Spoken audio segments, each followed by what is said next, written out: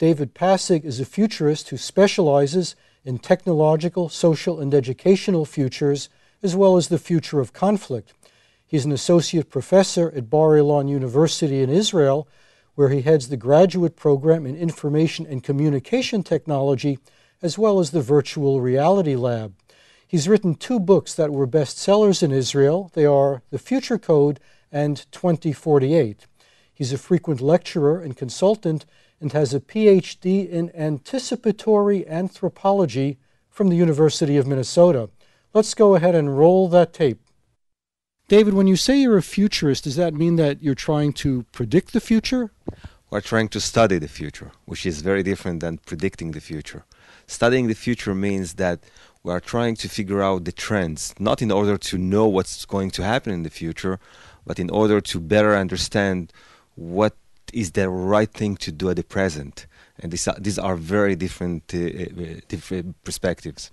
Well, what are the main driving forces? What are the things you see as having the greatest influence on the future? Well, there are a few that are crucial for humanity in the 21st century. One of them, of course, is energy. Energy is the blood of civilization. And we are running into deep troubles into the 21st century in terms of new resources and new amounts of resources to be able to provide 10 billion people with energy they are really consuming in a way that we couldn't even imagine a few decades ago. Is it that we don't have enough energy, or it's too expensive to extract it, or there are too many political problems, the people we want to buy it from don't like us? What's the issue here? You summarized everything. But one of the main issues is that in order to provide for 10 billion people, and by 2050, the amount of energy that you and me are consuming, the same level of consumption, we need to extract huge amounts and provide to so many people that don't have at this moment that energy. And it doesn't seem that we have enough. It doesn't seem that we have enough political will, etc., etc. Well, if we get to a crisis point where our whole industrial setup is liable to collapse unless we get new energy, wouldn't that provide the political will? Well, most of the time the political will comes with or because of conflicts, world conflicts. And then societies are really willing to take a lot of deficits to do things that it was imaginable just a few years ago. So that's why I'm very interested into the conflicts of the 21st century, because when you understand those conflicts, you understand what type of technologies might develop, you understand what types of changes these societies will be doing because of that stress of conflicts. Now, when we talk about the future of society, is that even a valid question? That assumes that society is one thing. If we ask, is the future going to be good for society? Well, maybe it will be good for some societies and not so good for other societies. Can we differentiate which societies are likely to be the future winners and which are likely to be the future losers? Yes, well, again, if you analyze with a very reliable methodology, and this is the most important thing that we futurists bring to the table, we are not thinkers. We are not analysts. We are developing methodologies with which we try to understand the logic, how systems are evolving. And with that logic, we are trying to figure out the next stage of a system.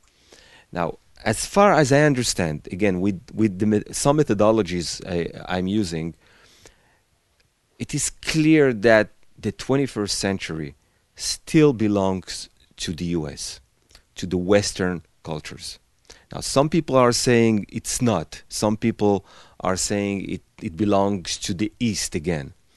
I'm not part of those people. A lot of the factors that brought Western cultures to be so successful are still playing out, and the 21st century is going to show that Western cultures, with their technologies, with their values, are going still to dominate human history. What about population growth? the human population appears to be growing at an exponential rate. That obviously is not sustainable over the long term. What do you think is going to happen? You see, this is another issue which is a very good example to show how futurists are thinking and other people are thinking. You know, many people lately have learned that humanity have reached 7 billion people. And most of the public venues and publications were concentrating on the next 40 years by 2050 and speaking about between 9 to 10 billion people. And they did not teach the people that time does not stop at 2050. There is still another 50 years, or at least another century, that we can estimate at this point how many people will be there. So at this point of time, people think, wow, this growth is going to continue, and we're going to see tremendous impact of that growth. But as far as we understand at this point of time in history, by 2050, humanity is going to start shrinking.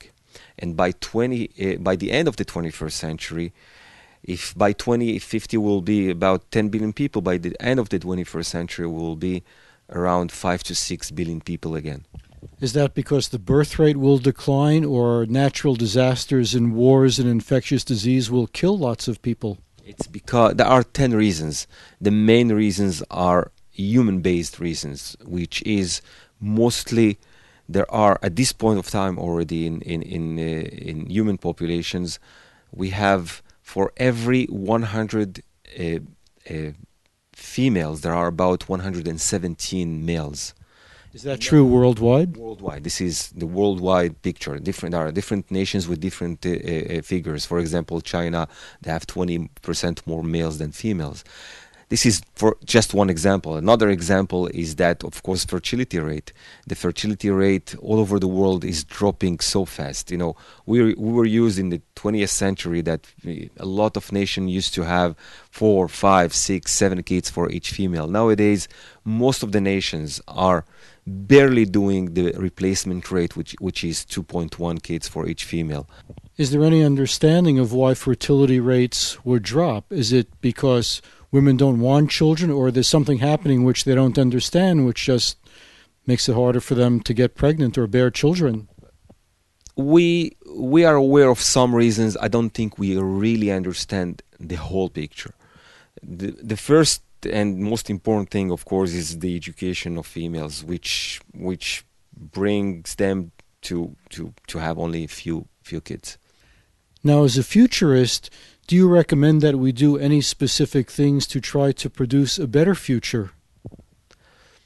Of course, that's exactly the point of futurist thinking. We are trying to figure out what's best to do at the present, you know. And one of the most important things is what we call help the poor get out from that state of mind. It's not just a state of economy, it's a state of mind. And the effect of helping the poor is tremendously so beneficial to societies. Now, people think, you know, just give them some technologies. That's not enough. It's a state of mind that needs to be taken care of. Well, right now we see very often people who claim to represent the poor tell them that they're victims and all their problems are somebody else's fault. So I gather that that's not the approach that you're taking. You're talking about teaching people to be self-reliant, that their destiny is in their hands primarily? Exactly. And that's what makes really a great impact on so many other things, that they are resolved almost immediately, if only that mindset is changing. Do you think there's a possible future in which all of mankind is basically united, or there'll always be opposing camps and different groups that are hostile? Well, I believe there will be some time, but it's millennials ahead. It's not something in the next century or a couple centuries. Well, based on your studies and considering that technology has gotten to the point where means of mass destruction are in the hands of many people, Are you basically optimistic about the future of humanity, or are you pessimistic? I'm very optimistic. I believe that we'll do a lot of mistakes, as we did forever, okay? But those mistakes are not mistakes that are going to erase humanity from Earth. Those mistakes might bring a lot of difficulties, a lot of hardships and hard times. But overall speaking, humanity has a driving force to bring it in its intelligence to be effective, to balance a lot of powers and a lot of drives, from primitive drives to very sophisticated drives. And overall, humanity is just at its very beginning journey in time. That was Professor David Passig of Bar-Ilan University in Israel. Now, Professor Passig said that he believes the human race is just at the beginning of its journey. Do you agree with him? Because some people think the human race might be nearing the end of its journey.